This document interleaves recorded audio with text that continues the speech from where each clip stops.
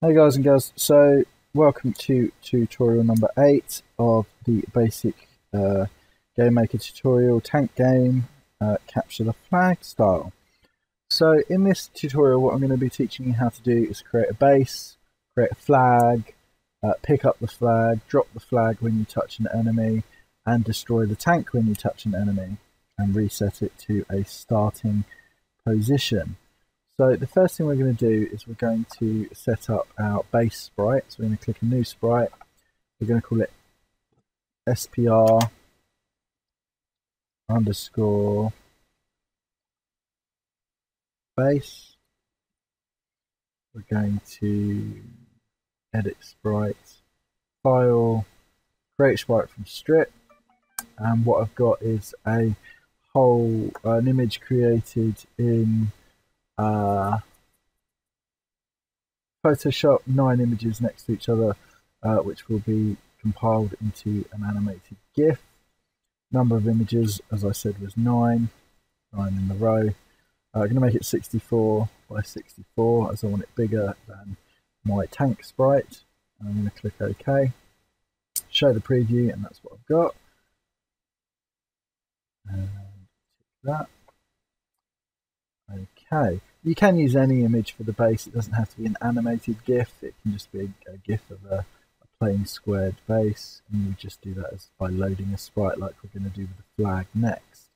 I just like doing this because it's just slightly more. It just looks better. So let's click OK on that. Actually, we might want to. Let's just look. It is quite fast. We might drop the speed down actually, and let's try the speed at 10.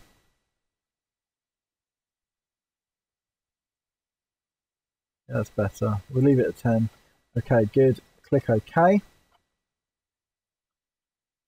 So the next step is to create a flag. So I've created a little flag in Photoshop. You can find some free on royalty-free graphic sites. So I'm going to create a new sprite. Call this SPR underscore flag. And I'm going to load a sprite and open the SPR flag icon that I've created. I'm going to center that and click OK. So we now need to create the objects to attach our flag sprites to. So very quickly, just click the object icon, call it obj base underscore base, and attach the sprite base to it. And click OK. Click the new object again, call it obj underscore flag, and attach the flag icon and click OK, the flag sprite. So we've now got a base and a sprite, and what we want to do now is program those objects. But the very first thing we need to do is put them into our room. So I'm going to open my rooms and go to level 1. I'm going to go to objects. I'm going to go to obj flag, and I'm going to place it in the corner of the screen. I'm going to select obj base, and I'm going to put that at the top of the screen over here. I'm also going to make sure that my tank is in the right place. Tidy that up later. So now we can start configuring all our actions and events for being able to pick up the flag and end the game when we touch the base, and destroy the tank when it touches an enemy. We're going to open the obj flag and start to program some flag events. So we're going to add a create event,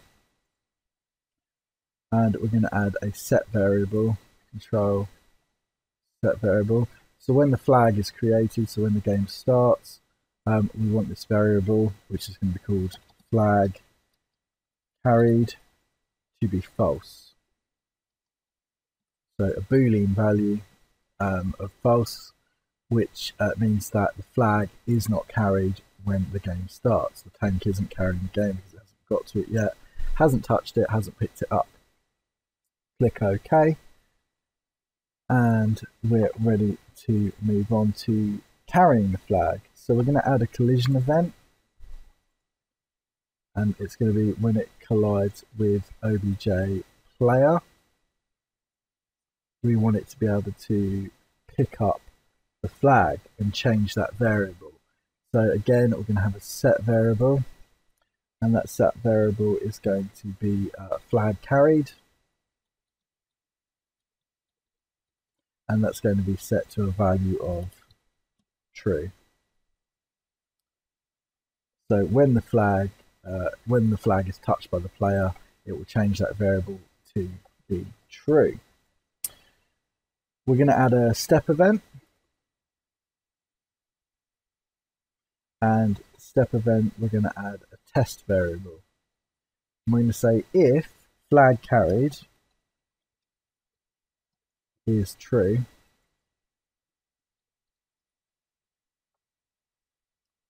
okay, we're going to want it to do something. We're going to want it to run a code block.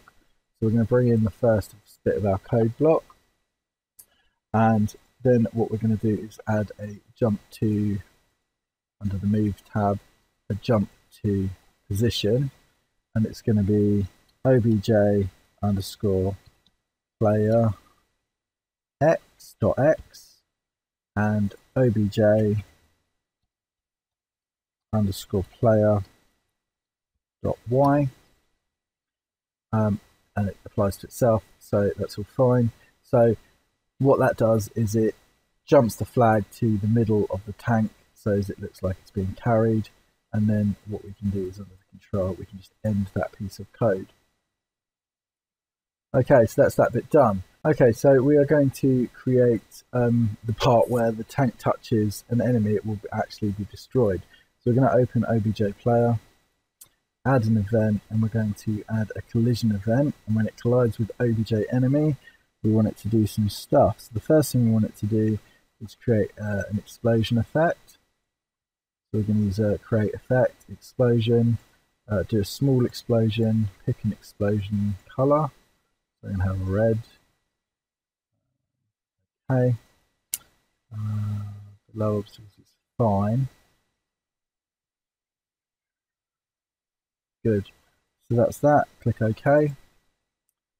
We then want it to jump to the start position. So we want the tank to recreate at the start position.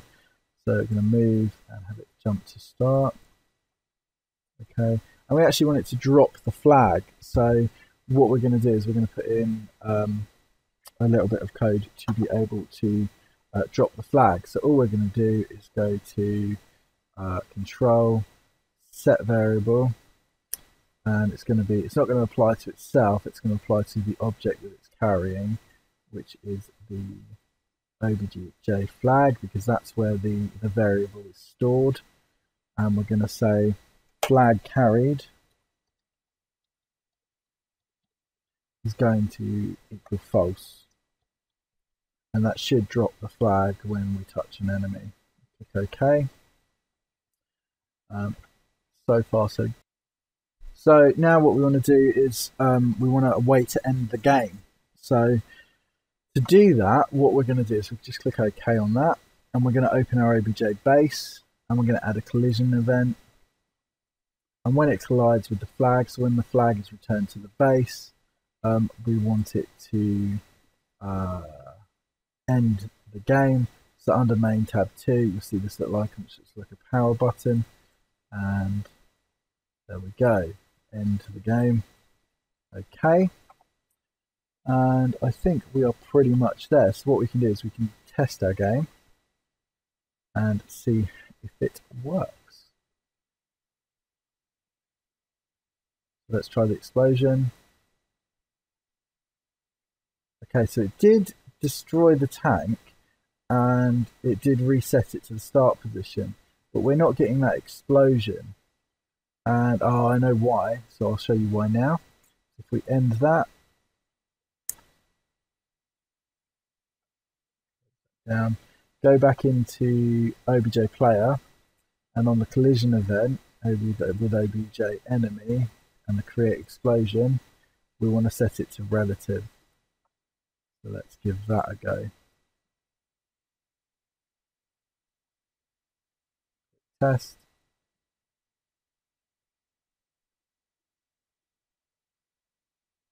There we go. So we've got our explosion now.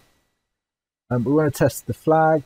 So if the flag works, so what we can do is we can just close that, open our level, and what we'll do is we'll actually just, for ease of testing, we'll select our tank and we'll move it down here where the flag is, and then we'll just test again. So can we pick up the flag? Yes. What happens when the tank is destroyed? Yes, we reset and it does drop the flag. So perfect, job done. I'll see you in the next tutorial.